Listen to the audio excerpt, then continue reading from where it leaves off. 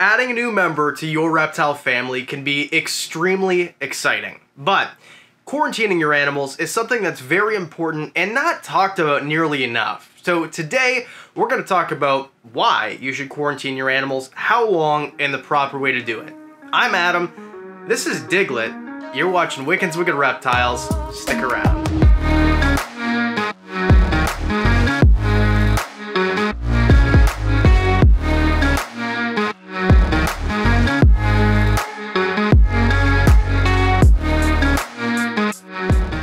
Diglett is an African fat-tailed gecko, just a normal African fat-tailed gecko. She's a juvenile, she's not quite full-grown yet, and before I bring her into my reptile room, we need to make sure that she's completely healthy. And although I did check at the reptile expo I picked her up at, I've got to make sure that Diglett isn't...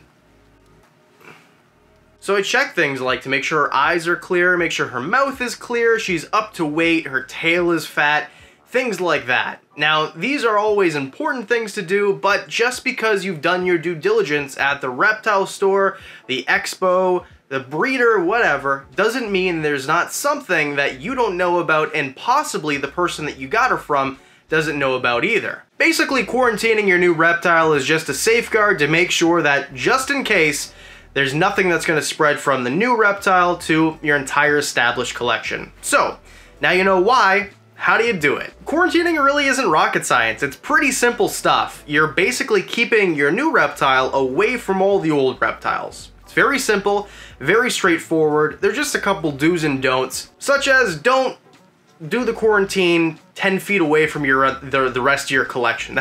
That's not what I mean by quarantine. What I mean by quarantine is in a different room and generally in a different airspace is what you want to do. If, you know, you've got a downstairs area that is completely open, you probably want to make sure that there's a couple doors in between your new reptile and the rest of your collection just to be super safe. Now, I've done quarantines a few ways. If you watched this video here about how to get rid of snake mites, you'll notice that because I did a quarantine and I did it far away from the rest of my collection, I didn't have the snakes that came to me that had mites spread the mites to the rest of my collection.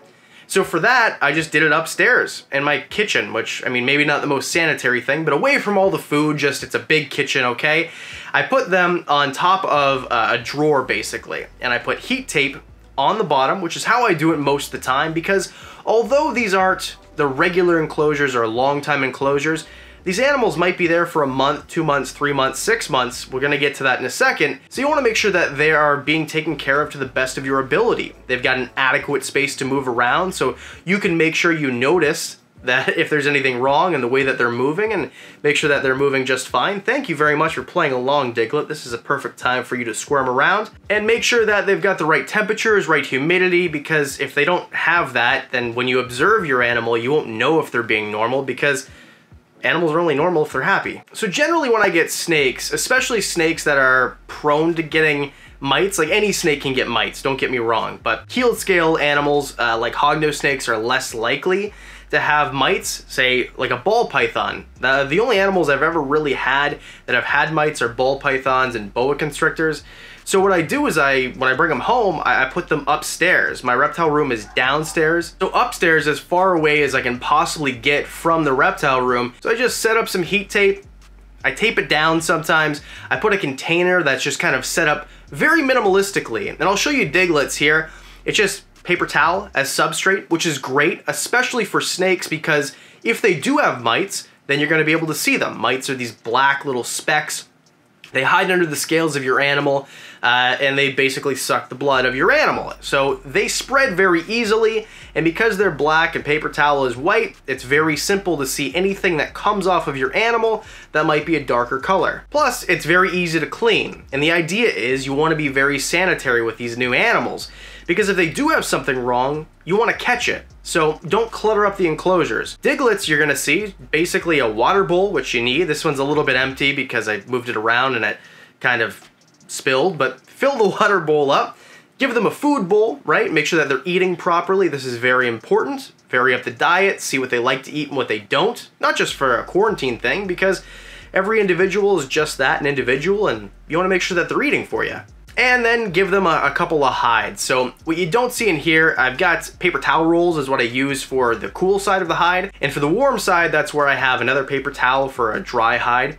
And because African fat tail is like a little bit higher humidity, I make sure that they have a humid hide, which you should do for leopard geckos also, which they're similar to kind of, but I make sure that they've got a humid hide. So you're giving them everything they would need in a real enclosure or their actual enclosure that they're gonna have permanently.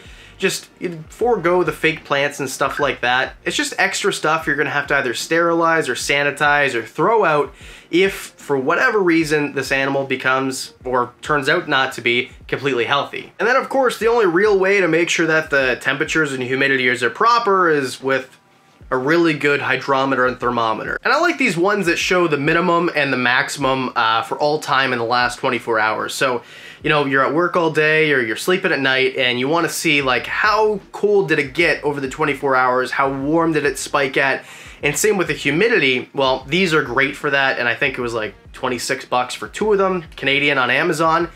So they're relatively affordable, really easy. So you make sure those things are in the enclosure, and that's basically it. Feed like normal, water like normal, and observe your animal, because that's how you know if they're healthy or not. Are they acting normal? And I mean, if you don't have a ton of experience, this might be a little bit harder to tell, but in general, you'll know if an animal looks sick or isn't acting right, you know? And you'll see here that Diglett is just kind of walking from hand to hand. And I don't have a tremendous amount of experience with African fat tails, but to me, she looks like she's acting very normal. And the last few days since I got her on Sunday, the Sunday before last, she's been acting very normal, so I'm comfortable with that. And also, make sure that you're looking at eating behavior and pooping behavior. Now, kind of gross to talk about, but make sure that their poops don't look runny, they look normal. If you're not sure exactly what the poops are supposed to look like because it's a new species to you or an animal you're not familiar with, you can always send pictures back to the breeder, post pictures on Facebook groups if you're brave enough to ask for advice. And of course, just use a little bit of common sense. Now, I know what African fat tail poops are supposed to look like. This is what they're supposed to look like. I'm pretty confident Diglett's very healthy so far. If you like this video so far or find it at all useful, bam, hit subscribe. I'd really appreciate that. You're good looking.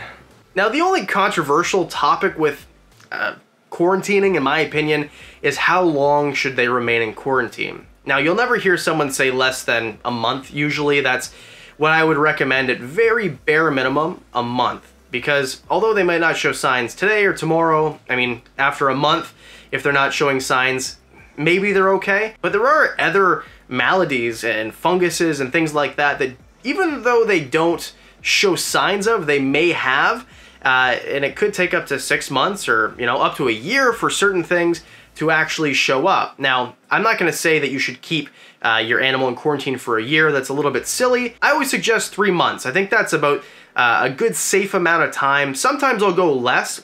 With snakes, generally, if it's mites that you're worried about, although you should always be worried about other things too, mites will show themselves immediately. I mean, even if they've gotten rid of the mite infection, the mites themselves, the eggs generally are going to hatch within about 3 weeks. So if you have them in quarantine for 4 or 5 weeks and you see no mites, that snake generally, in my opinion, does not have mites. And then when you're ready for the animal to come out of quarantine, the important thing is make sure that their setup is ready and it's right.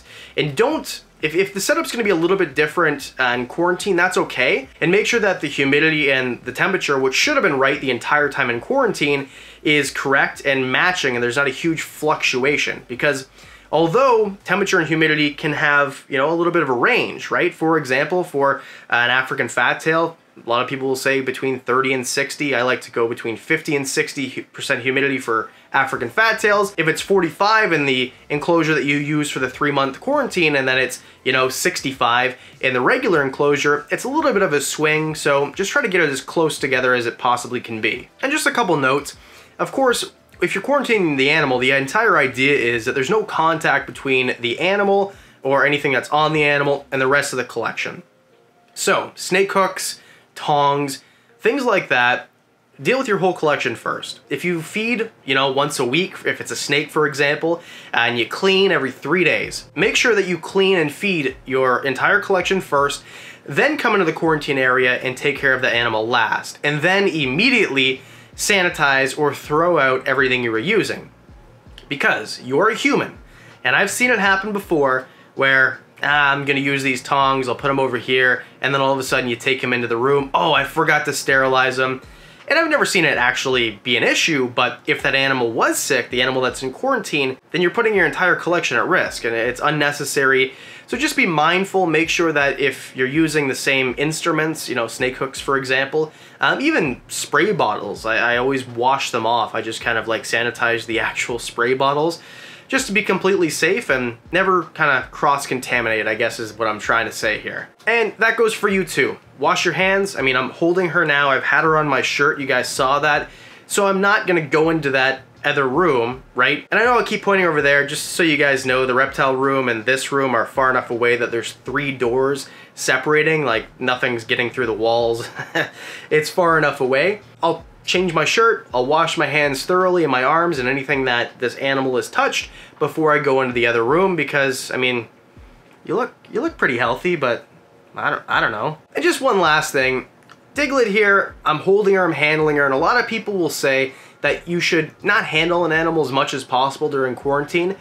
I actually don't think that. I think the opposite. I think that you should, you know, get it used to handling it. This is a new animal to your collection. As long as you're using that tip of washing your hands first and not touching the new animal and then touching the old animals, you want to make sure that it's acting healthy. And a good way to do that is to see how it reacts to being held, being handled, especially if it's an animal like an African fat tail or you know, a ball python or a hognose snake or something that's used to being handled. Now, if your emerald tree boa isn't liking being handled, it doesn't mean it's sick. It means that it's an emerald tree boa.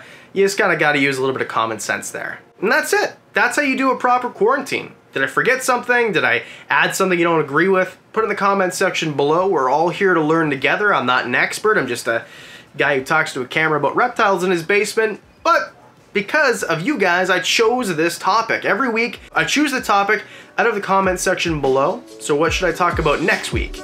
And because I do videos twice a week, that means that I'll see you on Thursday. Raising the Tobagos, we growing like fresh tomatoes. Them boys on fire, too fuego. We pass it round hot potato.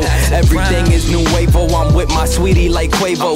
Need my cheese, need that queso. Need my bread, need that bankroll. Wake up, yes Lord, I'm thankful. Another day on my schedule. Steady blocking the devil. I tell her, hey.